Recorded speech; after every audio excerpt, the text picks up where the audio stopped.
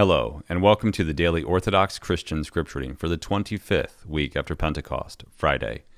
The first reading of the day is from St. Paul's letter to the Philippians, chapter 3, verses 20 through 21, and chapter 4, verses 1 through 3. Brethren, our commonwealth is in heaven, and from it we await a Savior, the Lord Jesus Christ, who will change our lowly body to be like his glorious body, by the power which enables him even to subject all things to himself. Therefore, my brethren, whom I love and long for, my joy and crown, stand firm thus in the Lord, my beloved. I entreat Euodia and I entreat Syntyche to agree in the Lord. And I ask you also, true yokefellow, help these women, for they have labored side by side with me in the gospel, together with Clement and the rest of my fellow workers, whose names are in the book of life. And today's gospel reading is from Luke, chapter 19, verses 12 through 28.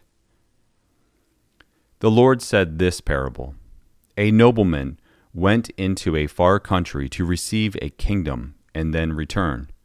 Calling 10 of his servants, he gave them 10 pounds and said to them, Trade with these till I come.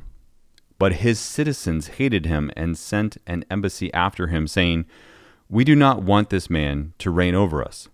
When he returned, having received the kingdom, he commanded these servants to whom he had given the money to be called to him, that he might know what they had gained by trading. The first came before him, saying, Lord, your pound has made 10 pounds more. And he said to him, Well done, good servant. Because you have been faithful in a very little, you shall have authority over 10 cities. And the second came, saying, Lord, your pound has made 5 pounds. And he said to him, And you are to be over 5 cities. Then another came, saying, Lord, here is your pound, which I kept laid away in a napkin, for I was afraid of you, because you are a severe man. You take up what you did not lay down, and reap what you did not sow. He said to him, I will condemn you out of your own mouth, you wicked servant. You knew that I was a severe man, taking up what I did not lay down and reaping what I did not sow. Why then did you not put my money into the bank, and at my coming I should have collected it with interest? And he said to those who stood by, Take the pound from him and give it to him who has the 10 pounds. And they said to him, Lord, he has 10 pounds. I tell you, that to everyone who has will more be given, but from him who has not, even what he has will be taken away.